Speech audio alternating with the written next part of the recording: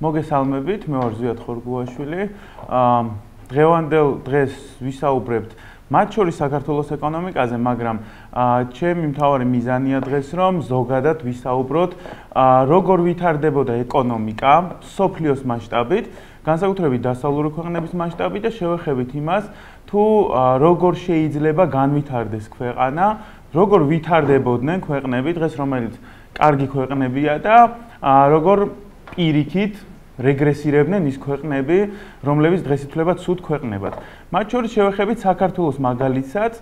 ამ შემთხვევაში ჩემი მონოლოგი გაგრძელდება არც დიდი ხანი, ანუ მე ვეცდები ჯერ ინფორმაცია მოგაწოდო და შემდეგ უკვე თქვენთან ერთად მირჩევნია ინტერაქციაში გავარჩიოთ სხვადასხვა საკითხები, ის საკითხები უფრო დაწვრილებით, რასაც შევეხებით და თქვენ ამოარჩევთ, რომელი უფრო დაგაინტერესებთ. პირველ რიგში მოდი მინდა შევეხოთ იმას თუ საიდან იწყება ეკონომიკური განვითარება და მინდა ერთი რაღაც ინფორმაცია შემოგთავაზოთ. ზოგადად ადამიანი, ანუ ჰომო საპიენსი არის დაახლოებით 300,000 წლის და ჩვენ აქამდე დღეს სადაც ვართ და გამდიდრება დავიწყეთ დაახლოებით უკანასკნელი 300 წლის მანძილზე. მანამდე ყველა ადამიანი მთელს დედამიწაზე ცხოვრობდა ძალიან დიდ გაჭირვებაში და ძალიან ცუდ პირობებში. რომ შევხედოთ, ანუ 299,700 წელი ცხოვრობდით ძალიან ცუდად, დიდ გაჭირვებაში, მაგრამ უკანასკნელი 300 და კიდევ უფრო მეტად 200 წლის მანძილზე ვხედავთ იმას, რომ კაცობრიობა ცხოვრობს ბევრად უკეთესად ყოველი განვლილი წლის მანძილზე. მე შემოგთავაზებთ ცოტა ხანში სლაიდებს ამის შესახებ, თუ როგორი იყო მდგომარეობა და უკვე შეგვიძლია შევხედოთ.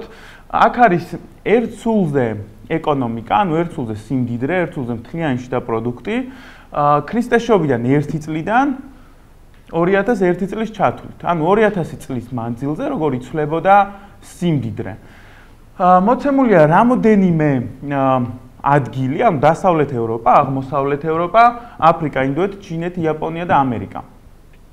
და შევხედეთ თუ დავაკვირდებით, ნახავთ რომ დაახლოებით 1700 წლის მანძილზე მხოლოდ დასავლეთ ევროპაა, რომელიც მცირედით მდიდარია ვიდრე დანარჩენი მსოფლიო, მაგრამ ისინიც არიან მკვეთრად ღარიბები.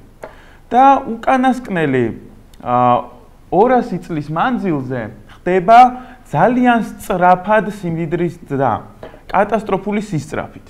ანუ უცებ ჩვენ აღმოუჩნდით იმ სამყაროში, სადაც დღეს ცხოვრობთ. მაშინ როცა 200 წლის წინ და კიდე ცოტა მეტი ხნის წინ კაცობრიობა იყო უკიდურეს გაჭირვებაში. შეგვიძლია მეორე სლაიდი ვნახოთ, სადაც მთლიანად ქვეყნების შორის სიმდიდრეა გადაანაწილებული და ვნახავთ, რომ მაგალითად იმისთვის რომ დავრწმუნდეთ, რომ ყველა ერთნაირად ღარიბულად ცხოვრობდა, ანუ ჩვენ ხედავთ, რომ მაგალითად ჩინეთი და ინდოეთი მსოფლიო ეკონომიკის უდიდეს ნაწილს იკავებდა მარტივი მიზეზით, რომ ისინი იყვნენ რაოდენობრივად უფრო მეტნი ვიდრე სხვა ქვეყნებში. მაგრამ შემდეგ დროთა განმავლობაში ვხედავთ, რომ მაგალითად დასავლეთ ევროპა და მაგალითად ამერიკის შეერთებული შტატები, რომელიც არის მუქი ლურჯი, ამ შემთხვევაში მსოფლიო ეკონომიკაში მისი წილი მკვეთრად იზრდება და რო დავაკვირდეთ მაგალითად 1820 წელს და 1870 წელს, ანუ 50 წლის მანძილზე ამერიკის ეკონომიკის წილი ლურჯს ხედავთ თქვენ, მკვეთრად იზრდება, ანუ უცებ მოხდა ისეთი რაღაც, რომ ერთი ქვეყანა, რომელიც სადაც რამოდენიმე მილიონი ადამიანით დაიწყო ქვეყნის განვითარება და 13 შტატით დაიწყო, უცებ ძალიან მოკლე პერიოდის მანძილზე ხდება მკვეთრად მდიდარი და მსოფლიოს წამყვანი ქვეყანა. იმის მიუხედავად, რომ შეიძლება 50 ჯერ და კიდევ მეჯერ ნაკლები ადამიანი ცხოვრობდა 1870 წელს ამერიკაში ვიდრე ჩინეთში, ამის მიუხედავად ბევრად დიდი წილი ეკავა ეკონომიკაში ვიდრე ჩინეთს, ან თუნდაც ინდოეთს. სანამ მიზეზებზე გადავიდოდეთ, აუცილებელია გავიგოთ ის, რომ ამ თქვენს ისტორიის კლასში ისწავლეთ ძალიან ხშირად რომ ანუ ფრაგმენტებად ვსწავლობთ სამწუხაროდ დღეს საქართველოში რომ აი ეგ რაღაც მოხდა მაგალითად ამერიკის რევოლუცია მოხდა ანუ ეგრეთ წოდებული რევოლუცია მოხდა ეგრეთ წოდებული ბრიტანეთში უფრო მეტად დემოკრატიაზე გადასვლა და აბსოლუტური მონარქიის შესუსტება მაგრამ საერთო ჯამში ჩვენ არ ვსწავლობთ სამწუხაროდ ჯაჭვურ მიზეზშედეგობრივ კავშირს ან ჩვენ რომ ვნახოთ გამდიდრება რა პერიოდს უწევს ეს პერიოდი არის ეგრეთ წოდებული ინდუსტრიალიზაცია. ინდუსტრიალიზაცია ეწოდება პერიოდს, როდესაც კაცობრიობა აგრარული წარმოებიდან გადავიდა ინდუსტრიულ წარმოებაზე. და რომ შევხედოთ, რამოდენიმე რაღაცით ხასიათდებოდა ინდუსტრიალიზაცია. პირველი ეს არის ძალიან სწრაფი ტემპით ურბანიზაცია.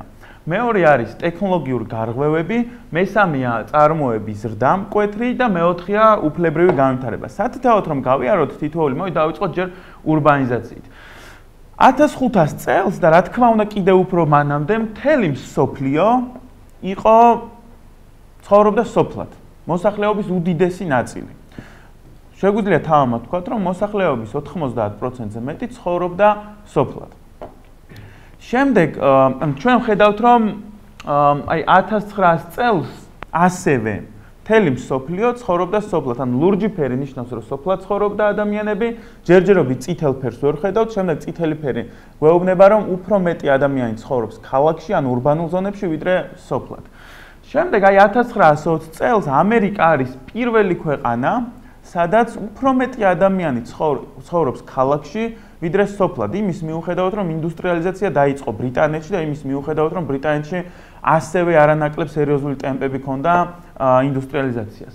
და აი 1917 წელი უკვე რომ ვნახოთ და უკეთესად დავაკვირდეთ, ვნახავთ რომ თითქმის ყველგან უკვე ქალაქში უფრო მეტი ადამიანი ცხოვრობს, ვიდრე სოფლად. გარდა ინდოეთის და მსგავსი ქვეყნებისა. შეიძლება აი შედარებით ახალი კიდე გადმოვიდეთ აქეთ.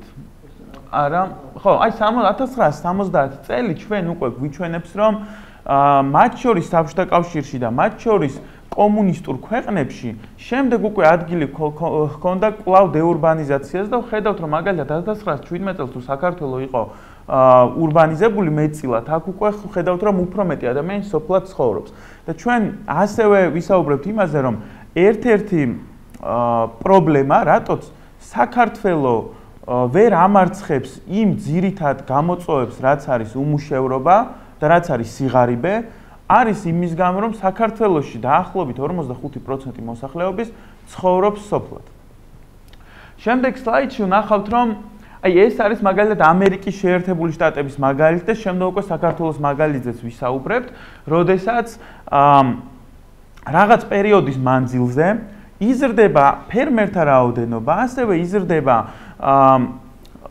უბრალოდ ასევე მცირდება წილი სოფლის მეურნეობის ეკონომიკაში, ანუ მთლიან ეკონომიკაში რა წილს ქმნის სოფლის მეურნეობა ეს მცირდება, მაგრამ შემდეგ უკვე ხედავთ რომ ასევე მცირდება ზოგადად ადამიანები, რომლებიც დასაქმებულები არიან სოფლის მეურნეობაში, მკვეთრად მცირდება და მცირდება ასევე სოფლის მეურნეობის წილი ეკონომიკაში. ეხლა ეს უკანასკნელი 40 წამი რაც ვისაუბრეთ, უფრო რომ გავშიფროთ.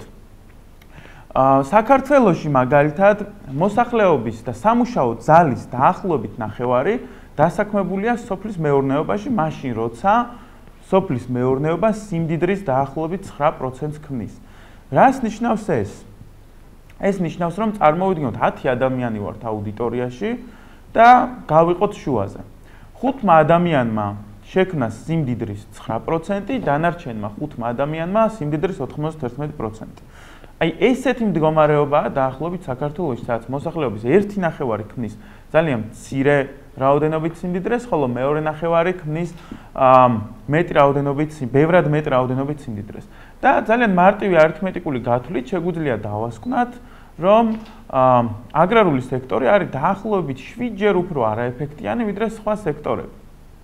შესაბამისად, სამწუხაროდ საქართველოს არ გაუვლია ის პერიოდი, რასაც ქვია მკვეთრი ურბანიზაცია, სწრაფი ტემპით ურბანიზაცია და საქართველო არის გაჩხერილი სადღაც შუაში, აი მარტივი შედარება რო გავაკეთოთ, თითქმის ყველა დასავლურ ქვეყანაში თუ არ ჩავთვლით იაპონიას და კიდე რამდენიმე ქვეყანას, მოსახლეობის 80%-ზე მეტი ცხოვრობს ურბანულ ზონებში და სოფლის მეურნეობაში დასაქმებულია სამუშაო ძალის 5%-ზე ნაკლები. ჩვენთან ეს მაჩვენებლები ბევრად უფრო მეტია. თუ შეიძლება რომ გადავიდეთ შემდეგ აი ამაზე, დიახ, აი აქ ეს სლაიდი შემდეგ გვეუბნება მაგალითად თუ შეხედოთ აი 10000 წელი ჩვენ წელთაღრიცხვამდე რომ დავიწყოთ და მოვყვეთ 2000 წლამდე. ხედავთ რომ სოფლიოში თითქმის ყველგან ადამიანები ცხოვრობდნენ არაურბანულ ზონებში და შემდეგ უკვე აი ნახეთ აი 80%, 70%, რაც უფრო განვითარებულია ქვეყანა, მით უფრო დიდია ურბანიზაციის წილი ქვეყანაში. და ზოგადად ასევე ინდუსტრიალიზაციის პერიოდი კარგად რომ გავიგოთ, აი მარტივი მაგალითი ავიღოთ, ეს ნიშნავს რომ ადამიანები მიწის დამუშავებიდან, თოხიდან და ბარიდან გადავიდნენ ისეთ რაღაცეებზე, რაც უშვებს კვამს. ანუ განვითარდა წარმოება. წარმოების განვითარება უკავშირდება რიგ მეცნიერულ მიღწევებს, უკავშირდება იმას, რომ მოხდა რაღაცეების მასობრივად წარმოება. აი მარტივი მაგალითი რო ავიღოთ, ყველას გვაქვს ნანახი, ან თუ არ გვაქვს გირჩევ ნახოთ, ვილი ვონკა და შოკოლადის ფაბრიკა. ვილი ვონკა და შოკოლადის ფაბრიკაში ვიცით რომ თავარ როლში ვინც არის იმ ბავშვის მამა, სამსახურიდან გამოუშვეს იმის გამო, რომ მოხდა ავტომატიზაცია კბილის პასტების წარმოების და ადამიანები იმ შემთხვევაში საჭირო ნაკლებად იყვნენ და ამ ყველაფერს აკეთებდა მანქანა დაანდგარები. ეს ნიშნავდა იმას, რომ კბილის პასტა გახდა მასობრივად ხელმისაწვდომი. ანუ მანამდე თუ ერთი ადამიანი უნდებოდა X დროს აი ამის დამზადებას, მანქანები ბევრად ნაკლები ხარჯებით, ბევრად მეც აწარმოებდნენ, რაც პირდაპირ ნიშნავს იმას, რომ აქამდე თუ ყველას არ ქონდა საშუალება კბილის პასტის, შემდეგში უკვე აბსოლუტურად ყველას ქონდა აი ამ იაფი პროდუქციისთვის ხელმისაწვდომობა. და ეს ეხება არამხოლოდ კბილის პასტას, არამედ ნებისმიერ რაღაცას, რაც იწარმოება დაწყებული ტანისამოსით, დამთავრებული, რაც ყველაზე მნიშვნელოვანი შეიძლება იყოს, ეს არის პრესა, ეს არის წიგნების ბეჭდა და ინფორმაციის მასობრივად ხელმისაწვდომობა. ანუ მანამდე თუ ხდებოდა წიგნების ხელით გადაწერა და ეს იყო ძალიან ხარჯიანი და ძალიან რთული და უზუსტო, პრესის და საბეჭდი მანქანის განვითარებამ ხელი შეუწყო ცოდნის ძალიან სწრაფად გავრცელებას. ანუ როგორც ხედავთ, ინდუსტრიალიზაციამ მოიცვა ყველაფერი ადამიანების თითოეულ ადამიანს მისცა ძალიან დიდი სიმდიდრე. შემდეგში რომ შევეხოთ, ანუ ინდუსტრიალიზაციასაც ოდნავ რომ გავცდეთ, შემდეგ კიდევ დაუბრუნდებით და ავიღოთ დღეს როგორი გადაანაწილებაა სიმდიდრის მსოფლიოში. ნახავთ რომ ტოპ 20 ქვეყანა რომ ავიღოთ, პირველ ადგილზე სიმდიდრით არის ამერიკის შეერთებული შტატები, კვლავ და ჩამორჩება ევროკავშირის ქვეყნები ერთად აღებული.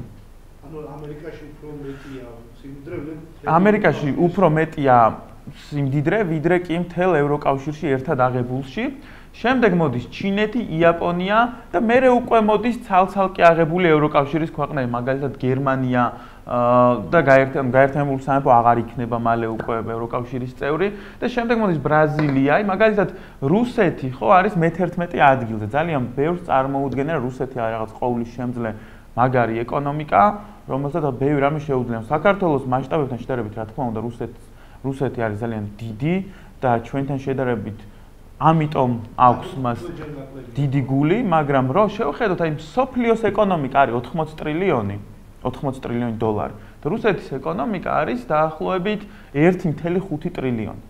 ანუ წარმოიდგინეთ, რა მასშტაბებთან გვაქვს საქმე. თუმცა გარდა აი ამისა, ეს არ ნიშნავს, რომ მაგალითად ჩვენ თუ ნახავთ მე-6 ადგილზე არის ინდოეთი. ინდოეთი მე-6 ადგილზე თუა სიმდიდრით, ეს არ ნიშნავს, რომ საშუალოდ ინდოელები არიან დიდრები. ეს ნიშნავს უბრალოდ იმას, რომ ინდოეთში ცხოვრობს ბევრი ადამიანი და ერთად აღებული მათი სიმდიდრე არის ბევრი. შემდეგ სლაიდზე ვნახავთ, რომ მაგალითად 1/0-ზე რო გადავიანგარიშოთ, ანუ სიმდიდრე გავყოთ მოსახლეობის რაოდენობაზე, სრულიად სხვა სურათს ვიღებთ. ანუ რო ვიმჟღავნოთ სად უფრო კარგად ცხოვრობს ქვეყანა, ვნახავთ, რომ მაგალითად პირველ ადგილზე არის ლუქსემბურგი და მაკაუ, სადაც 104,000 და 80,800 ერთ სულზე. შედარება რომ კარგად დავინახოთ და არ დაგვაბნიოს ამ დოლარებმა, წარმოვიდგინოთ რომ საქართველოში ერთ სულზე მთლიანი შიდა პროდუქტი არის დაახლოებით 4,500 დოლარი და მაგალითად ლუქსემბურგში არის 104,000 ანუ დაახლოებით 16-ჯერ და კიდევ უფრო მეჯერ, 16-ჯერ და კიდევ უფრო მეჯერ დიდარია საშუალო ლუქსემბურგელი საშუალო ქართველზე. და მოდი ნელ-ნელა მინდა გადავიდეთ უკვე მიზეზებზეც ვისაუბროთ. ერთ-ერთი მთავარი მიზეზი იმის თუ როგორ ვითარდება ქვეყანა არის მთავრობის ზომა ეკონომიკაში. ანუ რას ნიშნავს ეს? როდესაც დავითმა ახსენა რომ საქართველოში ეკონომიკური ზრდა უნდა იყოს 5%-ზე მეტიო, მე უფრო მკაცრი ვიქნებოდი და მე ვიტყოდი რომ 9%-იც არ დაგვაკმაყოფილებს. რას ნიშნავს ეს ნახეთ?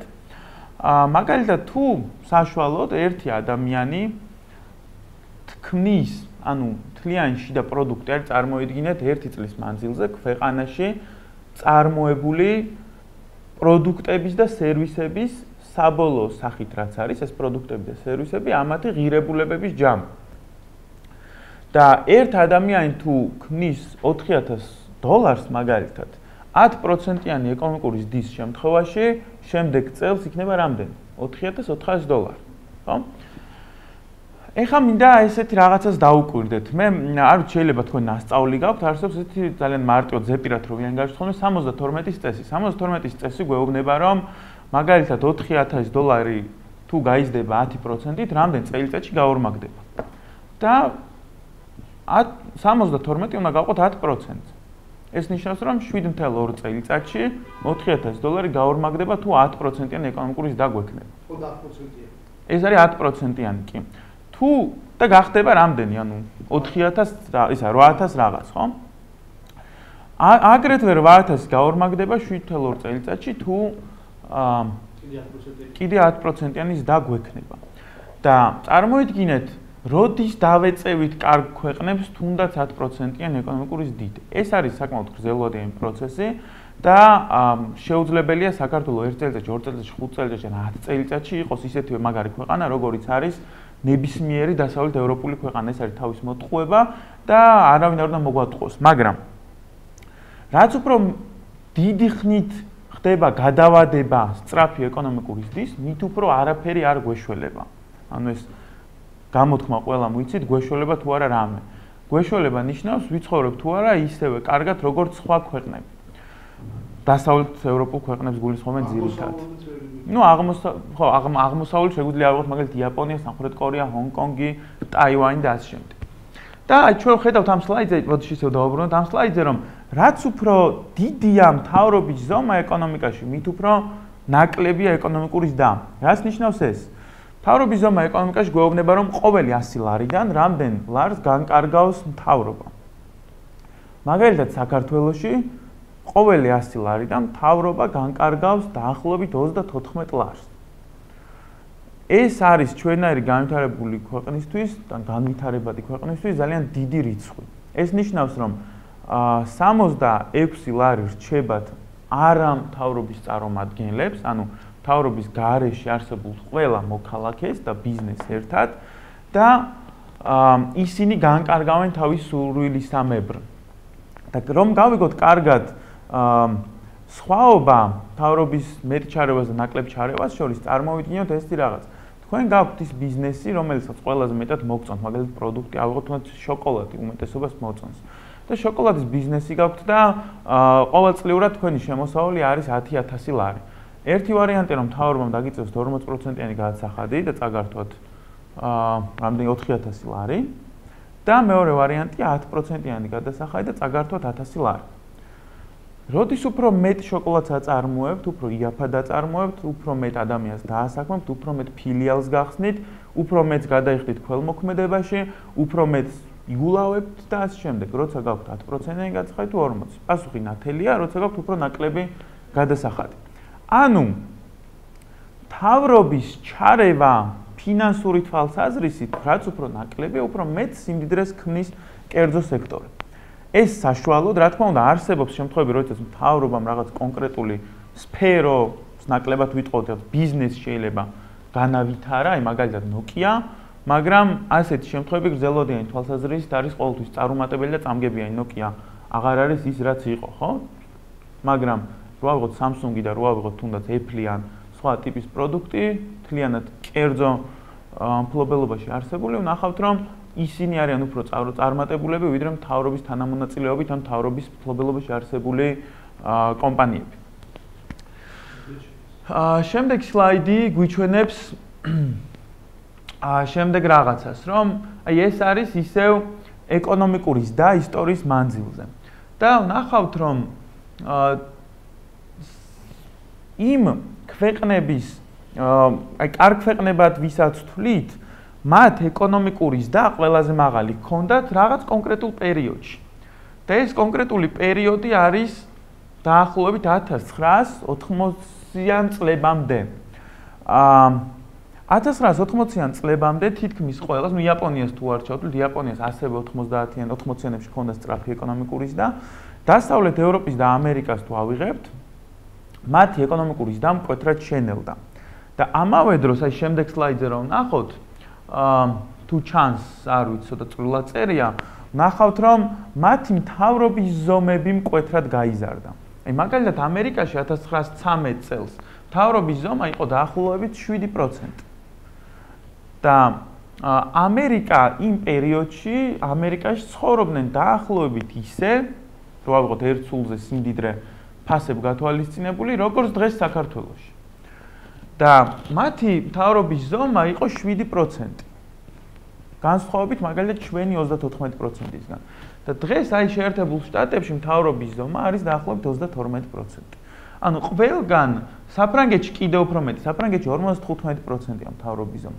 ანუ იმ ქვეყნებმა, რომლებმაც დააგროვეს სიმდიდრე და ცხოვრობენ კარგად საკმაოდ დიდი ხანია, მათი უდიდესი ნაწილი გადავიდა ეგრეთ წოდებულ welfare states, რაც ეძახიან. ანუ მათი მთავრობის ზომა და როლი გაიზარდა. შედეგად შეუმცირდათ ეკონომიკური ზრდა. ამიტომ ძალიან ბევრი ადამიანი სკეპტიკურად უყურებს ევროკავშირის ქვეყნების ეკონომიკურ პოლიტიკას. ნუ ყველა არ ითვლება, რა თქმა უნდა, მაგალითად რო ავიღოთ თუნდაც შვეიცარია, შვეიცარიის შემთხვევაში მთავრობის ზომაც საკმაოდ მცირეა გადასახადებით და ეკონომიკური ზრდაც საკმაოდ მაღალია. აი რომ დავაწვეთ ხო შემდეგ სლაიდზე რომ გადავიდეთ, მთავრობის ზომას გამოხატავს რაღაც კონკრეტული ინდექსები და ანუ არსებობს ინდექსები, რომლებიც გვეუბნება რამდენად თავისუფალია ქვეყანაში ეკონომიკა ან რამდენად შეზღუდულია.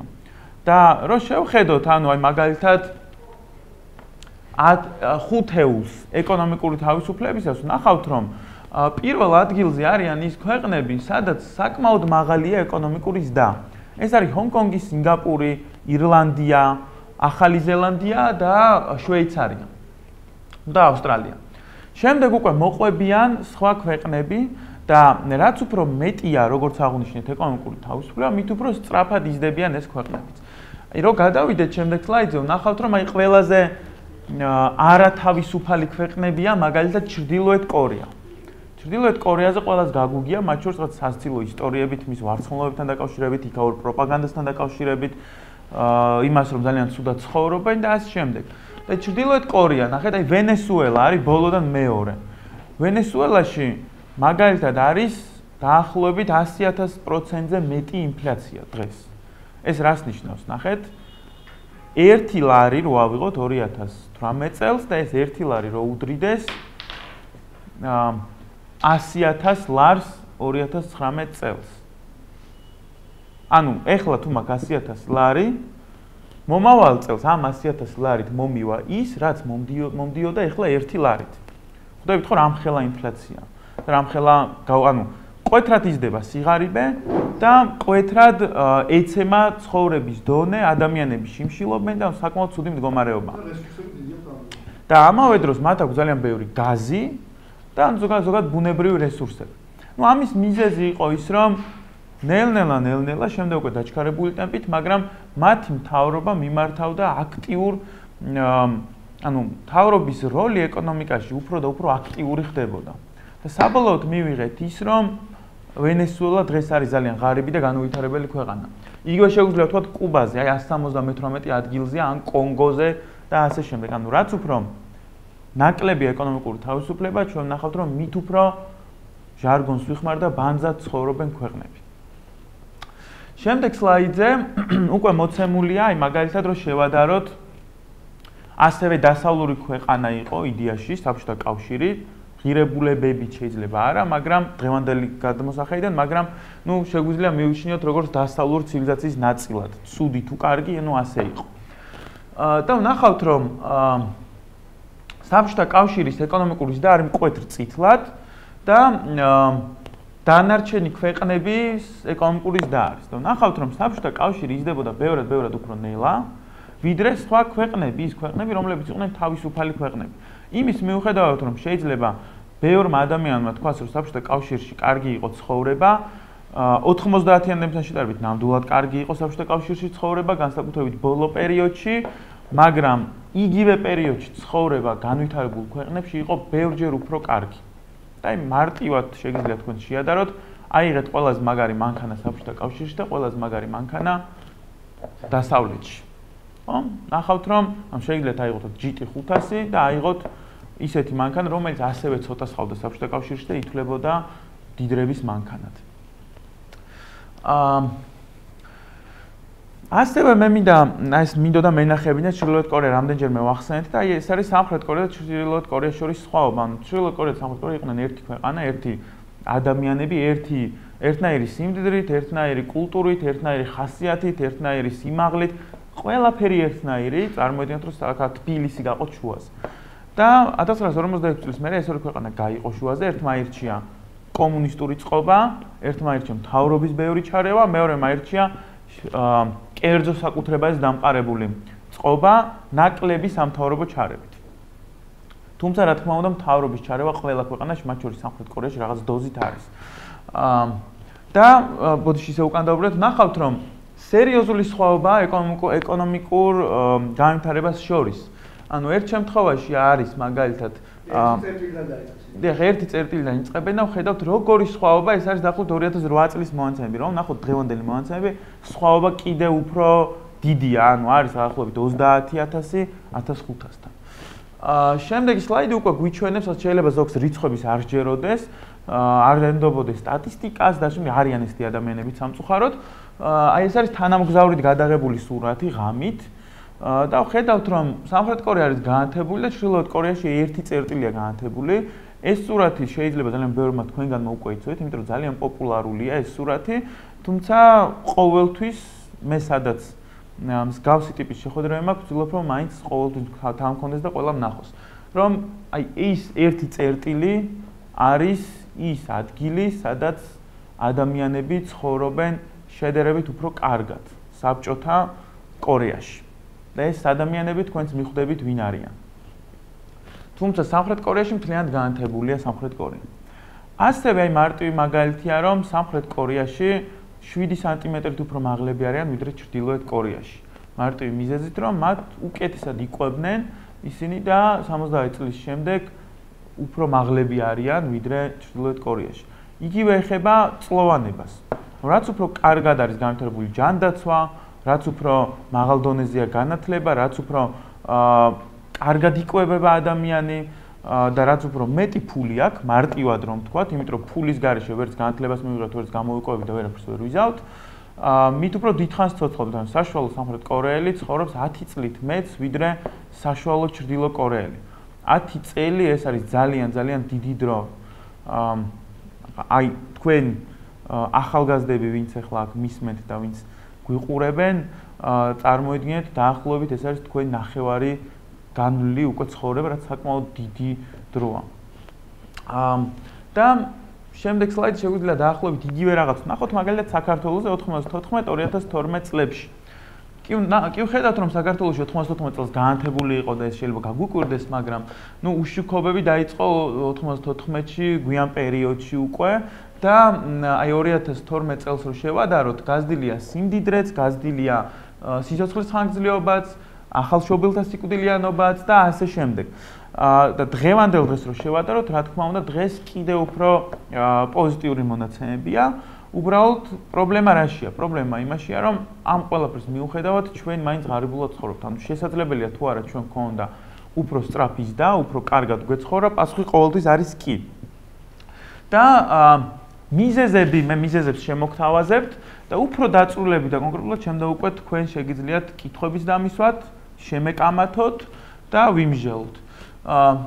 ჩემი აზრით ეკონომიკური განვითარებისთვის საჭიროა თუ არ ჩავთვლით თქვათ იმას, რომ რაც რუსეთის მაგივრად ოკეანე იყოს, რა თქმა უნდა, ეს ძალიან კარგი იქნებოდა, მაგრამ ამ კონკრეტულ პირობებში საჭიროა საკუთრების დაცულობა, ძლიერი სასამართლო, ნაკლები გადასახადები, ნაკლები სამთავრობო ხარჯები, ნაკლები და ეფექტიანი რეგულაცია და ზოგადად ნაკლებად ხარჯოს მთავრობამ დეფიციტურად, ნაკლები ვალია იყოს და ასე შემდეგ. აი ესეთი რაღაცები, რაც უფრო მეტად იქნება მოქალაქის თავისუფლებაზე ორიენტირებული სამთავრობო პოლიტიკა, მით უფრო მეტად გავიზრდებით.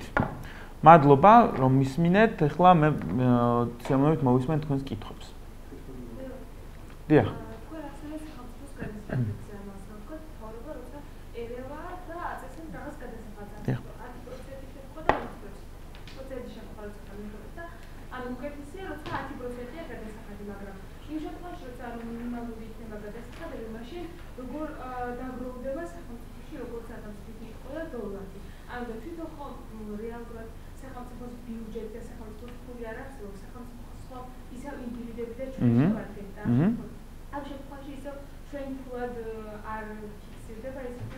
გავიგე, მე გავიმეორო კითხვა რომ მოისმინონ მაყურებლებმა. ხო, კითხვა იყო იმაში, რომ გადასახადები რო ვახსენე კონკრეტულ ბიზნესზე თქვა 10%, 40%-ის წინააღმდეგ, თუ ცოტა იქნება გადასახადები, როგორ დაგროვდება ბიუჯეტში ფული და ეს ხო ნიშნავს, რომ სახელმწიფო ვერ გამდიდრდება. ხო, ეს იყო კითხვა. ხო, ეხლა მე მინდა ეს რაღაც და ადამიანს მითი ახსენეთ. მოდი შევთავაზოთ ერთ რამეზე, რომ 100 ლარი წარმოვიდგინოთ, რომ 100 ლარი არის ქვეყნის ეკონომიკა. თუ მთავრობას მიაქვს 20 ლარი ქვეყნის ეკონომიკიდან, ეს არ ნიშნავს, რომ სახელმწიფო ეკონომიკა მცირდება. ეს ნიშნავს, რომ მთავრობის ბიუჯეტია 20 ლარი. და სახელმწიფო სიმდიდრე არის ისევ 100 ლარი. ნიშნულოვანია მე ამ 20 ლარს რას უშვება მთავრობა, მაგრამ ნახეთ, მთავრობის ბიუჯეტი არ ნიშნავს ქვეყნის ეკონომიკას.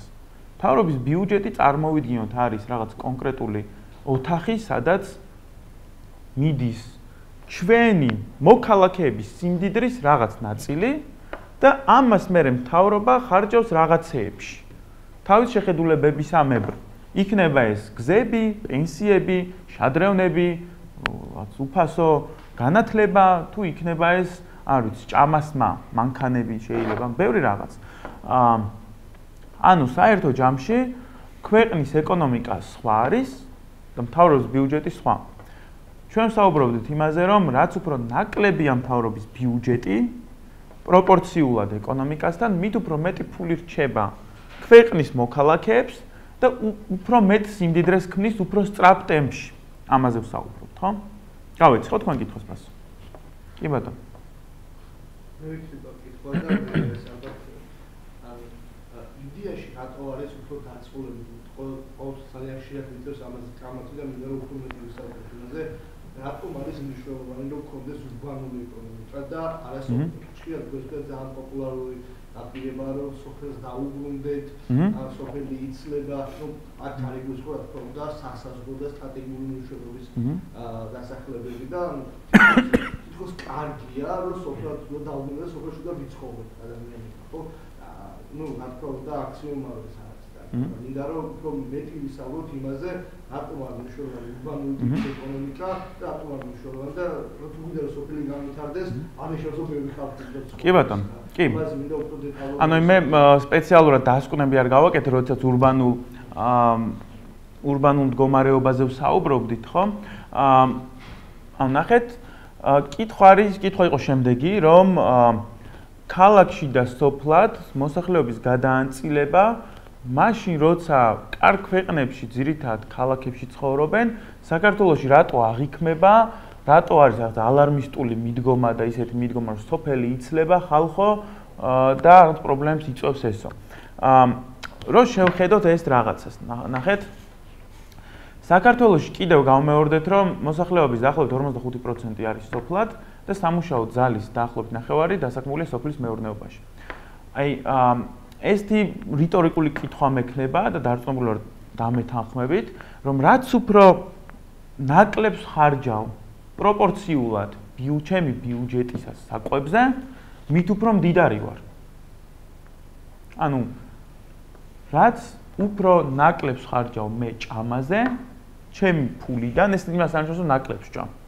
ეს იმას ნიშნავს, რომ სხვა რაღაცეებისთვის მაქვს ბევრი ფული. ეს ნიშნავს იმას, რომ უფრო განვითარებულია მოქალაქე, ეს განვითარებას დავარქმევთ. ანუ ქვეყანა მით უფრო განვითარებული, რაც უფრო ცოტას ხარჯავს კვებაზე. საქართველოში ყოველი ადამიანი კვებაზე ხარჯავს დაახლოებით საშუალოდ 30%. ეს რიცხვი ბევრად ნაკლებია კარგ ქვეყნებში. რატომ? იმიტომ რომ მათ უფრო მეტი შემოსავალი აქვთ და უკეთეს ხარისხითაც იკვებებიან, უფრო მეტსაც შეიძლება იკვებებიან, მაგრამ ამის მიხედვით უფრო მეტი ფული აქვს სხვა რაღაცებს. იგივეა სოფლის მეურნეობის სექტორი და სხვა სექტორები. ანუ წარმოვიდგინოთ, რომ დედამიწა არის ერთი ქვეყანა და როდესაც ვამბობთ, რომ სოფლის მეურნეობის წილი ეკონომიკაში არის 20%, ეს ნიშნავს, რომ მთელი დაახლოებით ან უხეშად ვცდილობ რომ აგიხსნათ რა. ეს ნიშნავს, რომ 20% გვეხარჯება კვებაზე. რაც უფრო ცოტაა სოფლის მეურნეობის წილი სოფლიოში, ეს ნიშნავს, რომ უფრო ნაკლები ფული გვეხარჯება კვებაზე, მაგრამ ეს არ ნიშნავს იმას, რომ ან ცუდად ვიკვებებით, ან უფრო ცოტას ვიკვებებით. ეხლა რაც შეეხება იცლება თუ არა სოფელი. სამწუხაროდ, ესე ვიტყოდი, სამწუხაროდ სოფელი საქართველოში არ იცლება. ანუ ურბანული გადანაწილება სოფელში და ქალაქში არის იგივე რაც იყო ადრე. ანუ მცირედით ნაკლებია სოფლის მოსახლეობა საქართველოში ქალაქის მოსახლეობასთან შედარებით. თბილისი ავიღოთ, ხშირად თბილისშია ძირითადად ესეთი უკმაყოფილო განცხადებები, რომ ჩამოვიდნენ, გადაგვიარეს, რაღაც ესეთები, ხო, რაც თავისი არსით ძალიან სამწუხაროა ესე რომ უყურებენ ადამიანებს, მაგრამ სიმართლეც არ არის. ან თქვენ შეგიძლიათ საქართველოს სტატისტიკის ეროვნული სამსახურის ვებგვერდზე შეხვიდეთ, geostat.gz-ზე. ეს არის სანდო მონაცემები, მეტწილად, მე ვენდობი ყოველ შემთხვევაში ამ კონკრეტულ მონაცემს და ნახავთ, რომ აი მაგალითად თბილისის მოსახლეობა 20 წლის წინ იყო დაახლოებით იგივე, რაც დღეს არის. 2014 წლის აღწერა თან აქ ასახული. ანუ რეალურად ქალაქის მოსახლეობა დაახლოებით იგივეა და მცირედით არის გაზრდილი. ვიღაცამ შეიძლება იკითხოს, აბა საიდან ამდენი მშენებლობები, ამდენი რა ქვია მას, საცობები და ასე შემდეგ. ხო, ამ ყველაფერს აქ ახსნა. პირველი, უფრო მეტ ადამიანს ყავს მანქანა და რაც დრო გადის, მეტ ადამიანს ექნება ისო მანქანა. სამშენებლო ბიზნესი, ეს არის ბიზნესი და მშენებლობაში ფულს აბანდებენ, რომ შემდეგ გააქირაონ. ასევე ადრე თუ ერთ პატარა სახლში ბევრი ადამიანი ცხოვრობდა, დღეს უფრო მივისწრაფით, რომ გაიშალოს და ყველას თავის სახლი ჰქონდეს და ასე შემდეგ სხვა მიზეზები აქვს ამ ბუმს მშენებლობაშიც და საცობებსაც და სხვა რაღაცეებსაც. ანუ მთავარი მაინც ის არის, რომ თბილისში იგივეა მოსახლეობა, რაც იყო 20 წლის წინ. ანუ ბოლო 20 წელია, ანუ 20 წლის წინ შემცირდა კიდევაც თბილისში მოსახლეობა, მაგრამ შემდეგ მცირედ იზრდებოდა. და რომ ნახოთ, დაახლოებით 5%-ით არის გაზრდილი რა. აი რო შევადაროთ სადღაც 18 წლის წინადელ მონაცემს. ეს რას ნიშნავს, ნახეთ? ეს ნიშნავს, რომ 100 კაციან სუფრაზე თუ ყოფილხართ, 5 კაცით მეტი რომ მოვიდეს რა. ანუ რეალურად შეიძლება ვერ შეამჩნიოთ. და ნუ ამ კონკრეტული ადამიანების წუხილის მიზეზი, რომ აი ამდენი ხალხი ჩამოდის, რეალურად სხვა რაღაცა, ანუ ეს უფრო მეტად პროპაგანდაა ჩემი აზრით და უფრო მეტად ცრუ ინფორმაციაა და უფრო მეტად არის ის, რომ სტერეოტიპებში და კლიშეებში ვცხოვრობთ, ვიდრე ის, რომ რეალობასთან ქონდეს ამას კავშირი. რაც შეეხება ახლა შემდეგ რაღაცას, ანუ მე უბრალოდ სამწუხაროდ ვფიქრობდი, მაგრამ აღარ ჩავშვი სლაიდ-შოუში ესეთი სლაიდი, რომ ქალაქები ზომების მიხედვით, ქალაქები density რაც არის, ანუ სიმჭიდროვის მიხედვით, რამდენი ადამიანი ცხოვრობს კვადრატულ კილომეტრზე და ქვეყნებში როგორ არის ურბანიზაციის დონე. და ნახავთ, რომ რეალურად საქართველოში ერთის მხრივ არ ვართ ურბანიზებულები, მაგრამ მეორეს მხრივ თბილისი არის ერთი დიდი თავკომბალა, რაც ქვია იმას, რომ მოსახლეობის ძალიან დიდი ნაწილი ცხოვრობს თბილისში და სხვა ქალაქებში შედარებით მცირე რაოდენობა ცხოვრობს მოსახლეობის. აქედან გამოსავალი უკვე, ანუ შევთავაზოთ ჯერ იმაზე, რომ სოფელი რაღაც კონკრეტული სოფელი დაიცლება, ეს პრობლემა არ არის, იმიტომ რომ ის ხალხი იქნა რომ წამოვიდა, ასე უნდათ რა. თქვენი თავი წარმოიდგინეთ იმ ადგილას, რომ ვიღაცა გეხვეწებოდეთ, რომ დარჩი 10 კაციან სოფელში არ წამოხვიდე. ან 1000 კაციან სოფელში დარჩი არ წამოხვიდე. წარმოიდგინეთ იმ ზამთარში, ისეთ გაუსაძლუს პირობებში და ასე შემდეგ. და იქ, ეხლა თქვენი აზრით რაღაც გაკეთდება ჰარვარდისნაირი უნივერსიტეტი იმ ადგილას ყველგან, ან თუნდაც სახელმწიფო უნივერსიტეტები როგორც რეგეთი ან სკოლები, ხო?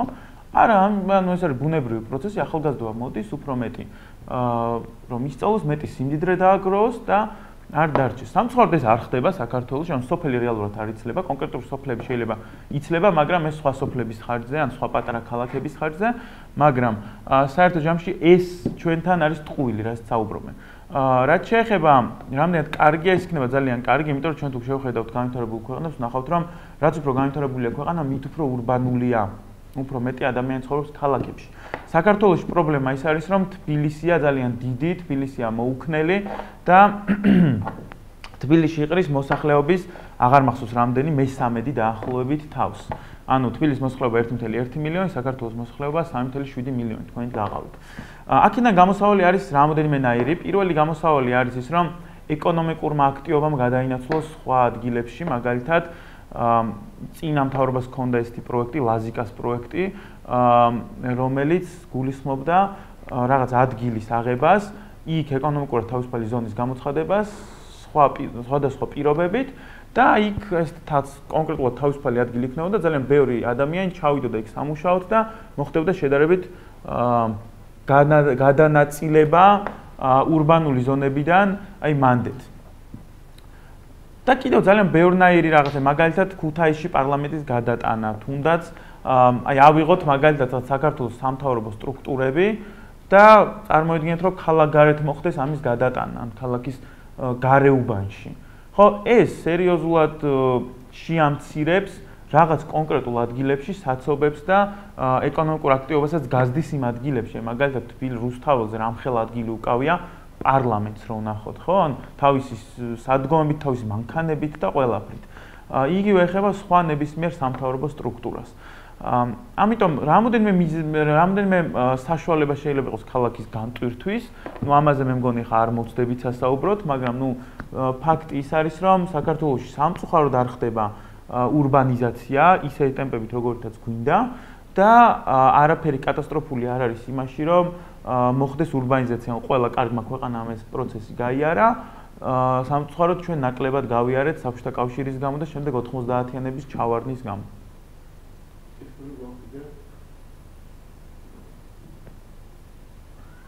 მე ვეცილო კიდევ ერთი. აკუარი ჩამოვთვალე, ხო, რამდენიმე მაგალითი, რომელიც მაგალითად დაკავშირებული საქართველოს იდენტიტეტთან, სასამართლოსთან და ეს რა.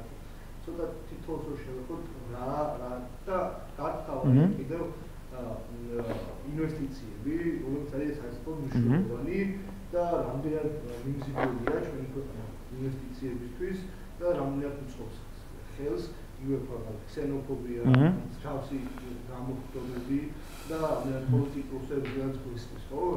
ხორგუაშვილი არ შემოუშვათ და რამდენად გვაყოფდა და ნუ ჯერ FDA, ანუ პირდაპირ ინვესტიციები რამდენად მნიშვნელოვანია ჩვენთვის და რამდენად უშლის მე ხელს მსგავსი რიტორიკა, ანუ მოზიდვას უწყობს ინვესტიციებს. კი ბატონო, ნუ პირველ რიგში ინვესტიციებს უნდა შევეხოთ და ნახეთ, მე მინდა წარმოვიდგინოთ ესეთი რაღაც, თქვათ აუდიტორია წარმოიდგინეთ. მე გირჩევთ რომ ყველაფერი გაამარტივოთ, რაც შეგიძლიათ და ისე იმსჯელოთ საწყის ეტაპზე. და შემდეგ უკვე გაართულოთ და მეტი ინფორმაცია მოეძიოთ და მეტი რაღაცები ნახოთ. აი ავიღოთ ერთი აუდიტორია და თქვათ ამ აუდიტორიაში არის 50 ადამიანი და ეს აუდიტორია ქვეყანა. ამ 50 ადამიანმა რაც არ უნდა ქნას, სწრაფად ხო ვერ გამდიდრდება. რაც არ გაქვს იმით როგორ უნდა გამდიდრდე, ხო? თუ აქვთ თავისი ხელები, ფეხები მაგრამ საჭიროა ხშირად რესურსი დამატებითი. აი ეს არის პირდაპირ უცხოური ინვესტიცია, რაც ნიშნავს იმას, რომ ერთ-ერთი განვითარების საშუალება საქართველოსნაირი ქვეყნისთვის, მათ შორის ჩვენ არ გვაქვს არანაირი ბუნებრივი რესურსი. ვიღაცამ შეიძლება თქვას, რომ წყალი გვაქვს და წყლის ექსპორტი გავაკეთოთო, მაგრამ ეს სამწუხაროდ დრო არ გვაქვს იმისთვის, რომ ამის აბსურდულობას შევეხოთ. მაგრამ ინვესტიცია არის ერთადერთი მნიშვნელოვანი, ერთადერთი გამოსავალი იმის, რომ ჩვენ გავმდიდრდეთ. ანუ ჩვენ თუ არ გვაქვს იმის საშუალება, რომ დამატებით ბევრი ფული ვაკეთოთ, წარმოიდგინეთ, ინვესტიცია ნიშნავს დამატებით ფულს ქვეყანაში. და წარმოიდგინეთ, ხართ ინვესტორი. ინვესტორი მხოლოდ და მხოლოდ მაშინ ჩადებს საქართველოში ფულს, თუ ის ხედავს, რომ საქართველო არის ნაკლებად რისკიანი ქვეყანა, ანუ მისი ფული დაცულია. აი თქვენ აიღეთ, აი თქვენ 100 ლარს. თქვენ გეუბნებიან, რომ 100 ლარი ჩადეთ რაღაცაში და დაგიბრუნებთ 110 ლარს ერთ თვეში. 100 ლარი შეიძლება გარისკოთ რა. შეიძლება არც გარისკოთ თქვენი 100 ლარი. მაგრამ ახლა წარმოიდგინეთ საქმე რომ ეხება მილიონობით დოლარს, ათეულობით მილიონობით და ასეულობით მილიონობით დოლარს, ხო? ანუ ძალიან მნიშვნელოვანია რომ საქართველო იყოს ნაკლებად რისკიანი და ძალიან მომგებიანი იყოს ამ ბევრი ფულის აქ ჩადება. რას ნიშნავს რისკიანი? სამწუხაროდ ჩვენ ვართ ძალიან ცუდ მდგომარეობაში გეოპოლიტიკურად, ანუ ჩრდილოეთით ყავს მეზობელი, რომელიც ძალიან ხშირად იჩენს აგრესიას ჩვენს მიმართ და წარმოიდგინეთ, რომ ეს არის რისკი რაღაც. რაღაც რისკზე რომ წახვიდეთ, მნიშვნელოვანია, რომ სარგებელმა ეს რისკი გადაფაროს. ამიტომ ჩვენ უნდა შევთავაზოთ ინვესტორებს ბევრად უკეთესი გარემო, ვიდრე მაგალითად საფრანგეთში. თორე წავა და საფრანგეთში ჩადებს თავის ფულს, რატო ჩადებს აქ? ანუ მან უნდა დაინახოს, რომ საქართველოში მიიღებს მეტ მოგებას, ან თუნდაც სომხეთში, რომელსაც ნაკლებ, ანუ მასაც აქვს გეოპოლიტიკური პრობლემები, მაგრამ იმდენი არა, რამდენიც ჩვენ. რატო არ წაიღებს და არ ჩადებს სომხეთში ინვესტორი? ამისთვის საჭიროა, რაც საუბრობდით, რამოდენიმე რაღაც. ყველაზე მნიშვნელოვანი, სანამ გადაცხადებს შევეხებით, ყველაზე მნიშვნელოვანი არის საკუთრების დაცულობა. მან უნდა იცოდეს, რომ აქ რო ჩადებს ფულს, იყიდის შენობას, გააკეთებს, იქნება ეს საწარმო, იქნება ეს ოფისი, თუ რაც არ უნდა გააკეთოს, მისი საკუთრება იქნება ხელშეუხებელი. მხოლოდ ამ შემთხვევაში გაადგავს ის ამნაბიც, ეს კი პირდაპირ კავშირშია ქვეყანაში საკუთრების დაცულობასთან. ქვეყანაში საკუთრების დაცულობა პირდაპირ კავშირშია დამოუკიდებელ სასამართლოსთან. რატო? იმიტომ რომ ჩემს საკუთრებას თუ მთავრობა ან ვინმე სხვა შეეხება, წამართმევს, დააზიანებს და მე ვერავის ვერ მოვთხოვ პასუხს, გამოდის რომ ის ადგილი არ არის საინვესტიციო მიმზიდველი. საქართველოში სერიოზული პრობლემებია დამოუკიდებლობის დღიდან მოყოლებული საკუთრების დაცულობით. ან ჩვენ რომ ნახოთ ნებისმიერი ინდექსი, ვნახავთ რომ ყველაზე დიდი პრობლემა სადმე თუა საქართველოს ეკონომიკაში და ზოგადად არის კერძო საკუთრების და სასამართლოს დამოუკიდებლობის მხრივ. ანუ კერძო საკუთრების დაცულობა არ გვაქვს და სასამართლოს დამოუკიდებლობა არ გვაქვს. ისე როგორც განვითარებულ ქვეყნებში. დროთა განმავლობაში პროგრესია, რა თქმა უნდა, კერძო საკუთრების დაცულობის კუთხითაც და სასამართლოს კუთხითაც, მაგრამ მთლიანობაში ძალიან ქვემოთ ვართ, მაგალითად, რო ავიღოთ თუნდაც პოლონეთთან შედარებით, ან სხვა ისეთ ესტონეთთან შედარებით, მაგალითად, ან ლატვიასთან, ან ლიტვასთან შედარებით.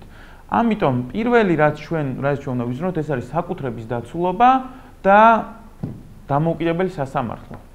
მეორე, რაც უკვე შემდეგში უყურებს ნებისმიერი ინვესტორი, ეს არის გადაცხადების დონე და რეგულაციური მდგომარეობა საქართველოში. თუ საქართველოში ყოველ 100 დოლარზე ჩვენ ვართმევთ მას $15 და სხვაგან ართმევენ $5, ან არ ართმევენ, წავა და იქ ჩადებს ფულს. სხვა თანაბარ პირობებში. იგივე ეხება რეგულირებას. თუ ჩვენთან ძალიან ბევრი პროცესის გავლა უწევს, რომ რაღაც იმპორტი განახორციელოს, წავა და სხვაგან შეიტანს ამ პროდუქციას. სხვაგან დაიწყებს ბიზნესს. შესაბამისად, ორი მხარე შეგვიძლია გავარჩიოთ. პირველი ეს არის საკუთრების დაცულობა, რაც პირდაპირ კავშირშია სასამართლოსთან და მეორე ეს არის მაკროეკონომიკური გარემო, რაც პირდაპირ კავშირშია გადაცხადების დონესთან პირდაპირ კავშირშია რეგულაციებთან და პირდაპირ კავშირშია მთავრობა როგორი დოზით ერევა ეკონომიკაში ამასთან. და ასევე კითხვაში იყო ქსენოფობიასთან დაკავშირებული პრობლემები, რაც უფრო მეტად არის ქსენოფობიური განწყობები საქართველოში, რა თქმა უნდა, მით მეტად აისახება ეს კანონმდებლობაში სამწუხაროდ. ჩვენ ნახეთ მაგალითად 2013 წელს ვიზა რეგულაციები, რამაც მკვეთრად უარყოფითი გავლენა იქონია ტურიზმიდან შემოსულობებზე, როდესაც მთავრობამ დაუწესა ვიზები ზოგიერთ ქვეყანას, მათ შორის თორთები იყო ეგვიპტე, ირანი. აი ამან სერიოზული პრობლემები შეუქმნა საქართველოს ტურიზმის ბიზნესს. თუმცა შემდეგ უკვე ისევ უკან წაიღეს ეს რეგულაციები და გარკვეულწილად აღდა, მაგრამ მაგალითად უკან არ წაუღიათ მიწის შესახებ, მიწის გაყიდვასთან დაკავშირებით კანონპროექტი. საქართველოში დღეს უცხოელი მიწას ან ვერ იყიდის, ან ძალიან გაუჭირდება მიწის ყიდვა. რაც ასევე რა თქმა უნდა დამაზიანებელია როგორც ქვეყნის ეკონომიკისთვის, ასევე ეს ნიშნავს, რომ რაღაც ქსენოფობიური განწყობები ასახულია კანონმდებლობაში. ეს რამე არსებობს მათ შორის აღმოსავლურ ევროპულ ქვეყნებში სამწუხაროდ, მაგრამ თქვათ ეს რამე რუმინეთში თუ ასე არ ნიშნავს, რომ ჩვენც ასე უნდა გქონდეს. მაგალითად ასე არ არის შეერთებულ შტატებში.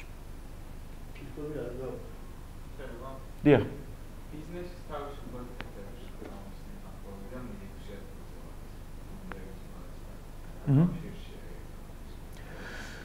კი ბატონო, თქვენ გულისხმობთ, ანუ ხო, კითხვა იყო იმაზე, რომ საქართველოს ბიზნესის კეთების სიმარტივით მე-6 ადგილზეა და რა კავშირშია ეკონომიკურ განვითარებასთან.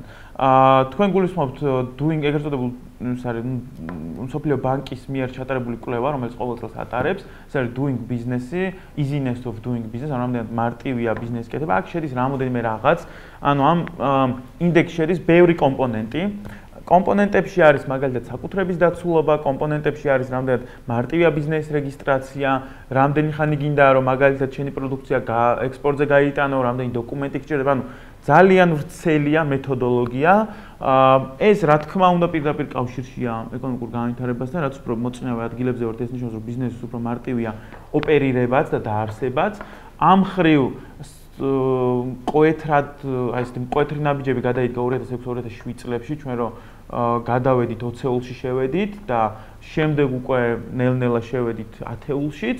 დღეს მე-6 ადგილზე ვართ, რაც ასევე ძალიან დადებითი სიგნალია ნებისმიერი ინვესტორისთვის, მაგრამ ეს არ არის საკმარისი, ხო? ანუ ნიშნავს მე-6 ადგილზე ჩვენ ვართ რაღაცეების ხარჯზე, მაგრამ ეს იგივე doing business-ი რო ჩავშალოთ, არის რაღაცები იგივე საკუთრების დაცულობაზე ვსაუბრობთ და მე თქვენ რო გაჩვენეთ ეკონომიკური თავისუფლების ინდექსი, იქაც საკმაოდ მოწინავე ადგილზე ვართ, მაგრამ რო ჩავშალოთ, ყველგან ყველაზე მთავარი პრობლემა არის საკუთრების დაცულობა.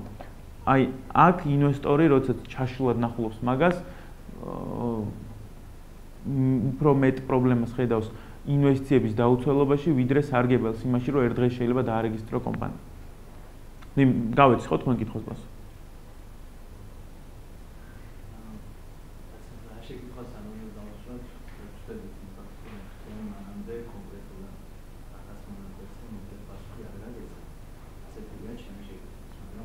კი ბატონო.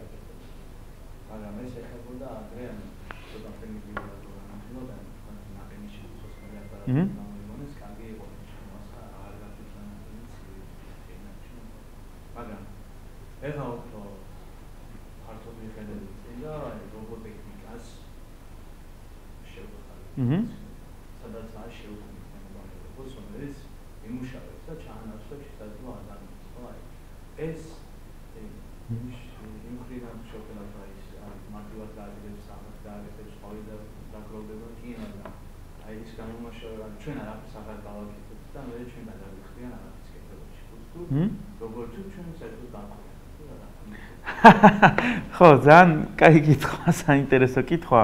მაგალითად, საუბარი იმაზე, რომ რაც უფრო მეტად ვითარდება ტექნოლოგია, ამით უფრო ნაკლებად არის ადამიანის როლი და რას ვიზავთ ბოლოს. ხო, ბოლოს ადამიანები მივალთ, რომ ჩვენ წამოვწვევით არაფერს ვიზავთ, ეს ხო მე მგონი კითხვა.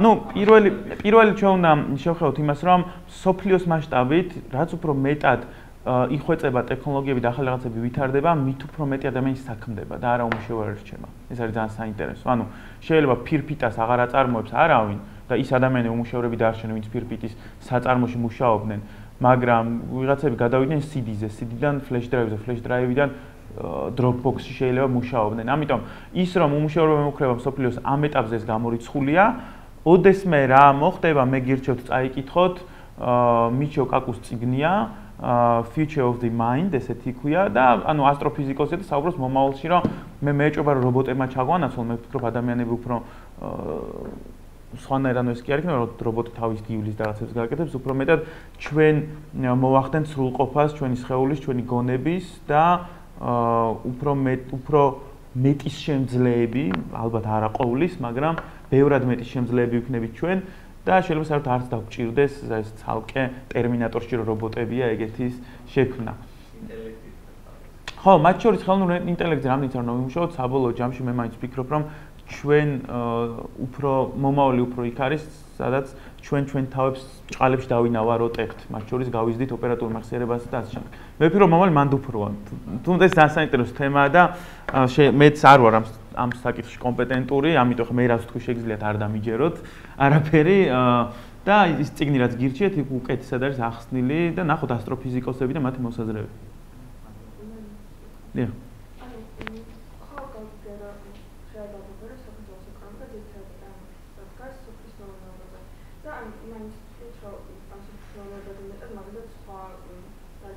ვერ გავიგე, ანუ მსოფლიო დგას სოფლის მეურნეობას თქვენ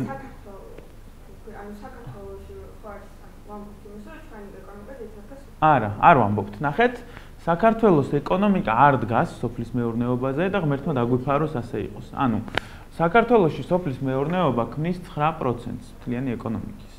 რაც ნიშნავს იმას, რომ არ ვდგავართ სოფლის მეურნეობაზე, მაგრამ განვითარებულ ქვეყნებთან შედარებით მაღალია ეს წილი. ანუ განვითარებულ ქვეყნებში არის 1%, 2%. მაგალითად, ჰონკონგში არის 0%. მარტო იმის იმიტომ, რომ მთლიანად ქალაქია. ანუ ამიტომ არ ვთქვათ, მოდი დგას სოფლის მეურნეობაზე. ჩვენ შეგვიძლია თამამად ვთქვათ, რომ მუშახელის უდიდესი ნაწილია სოფლის მეურნეობაში დასაქმებული, რაც არა დგომას ნიშნავს, არამედ პირიქით პრობლემა უფროა.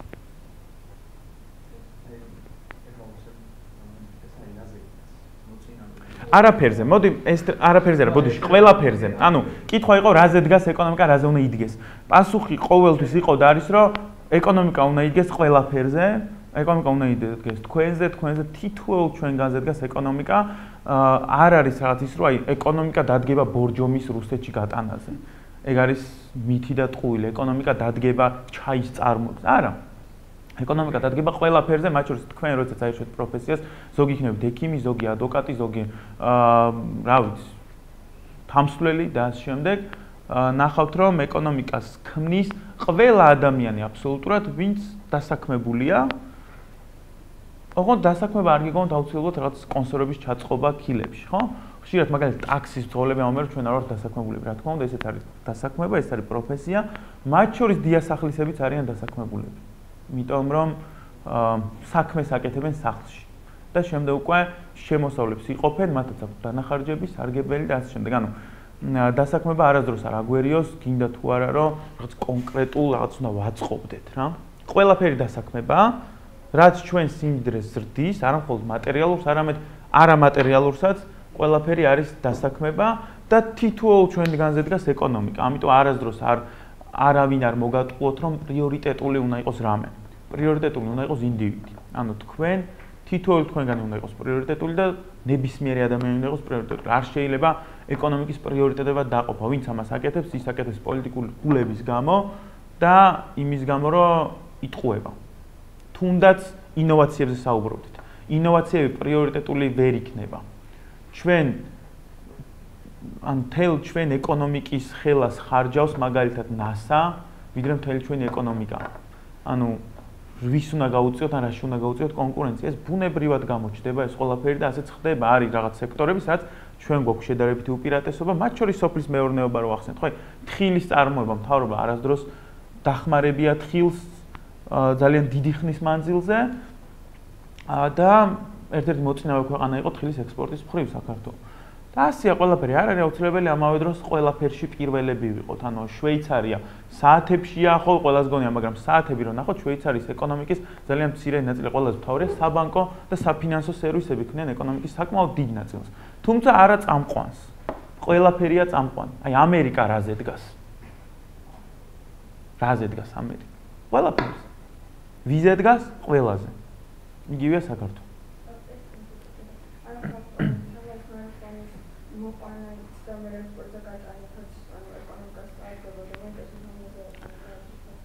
მე ჩემ აზრს ამ შემთხვევაში მოვერიდები, რომ დავაფიქსირო ეკონომიკურად ყველაფრის წარმოება და გატანა და გამოტანა და ამ შემდეგ არის მომგებიანი, თუ ამას არ აკეთებს ერთი მონოპოლისტი.